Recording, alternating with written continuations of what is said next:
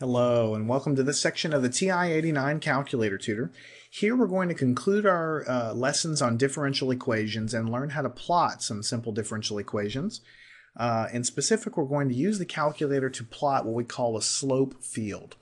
Basically, you can think of a slope field as a solution space that's plotted that sort of lets you visualize what lots of different solutions might look like all at the same time. It's a little hard to visualize without actually showing you, so we'll just dive right into it.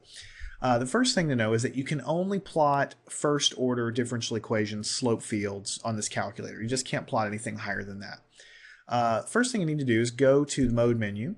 You're currently in function mode, so fly this guy out. We've done all of these already. We've explored everything. Let's go down and select differential equations because we want to plot a differential equation. All right, next, before we go any farther, let's go into y equals, green button, y equals. Notice that this page looks a little bit different now. It doesn't just say y1, y2, y3. It's got some other stuff here. We'll come back to that in a minute. First, go to F1, Tools menu.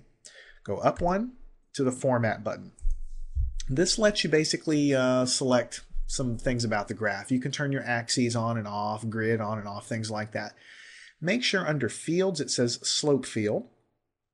And make sure under solution method it says RK. This stands for Runge-Kutta.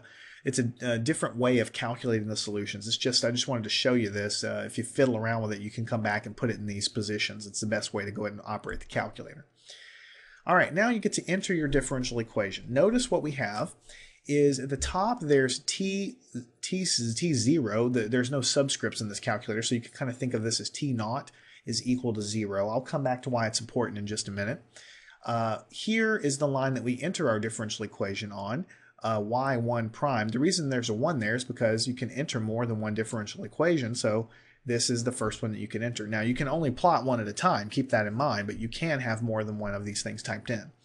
This next line, yi1, is for something else that we'll get to in a minute. Basically, if you're going to specify an initial condition, then you need to put some information here and also here. And I'll explain that when we get there. But right now, we're not going to do any initial conditions. We're just going to plot the slope field of the general solution. There is a huge gotcha that you have to understand when you're dealing with this mode of the calculator. In fact, there's quite a few gotchas.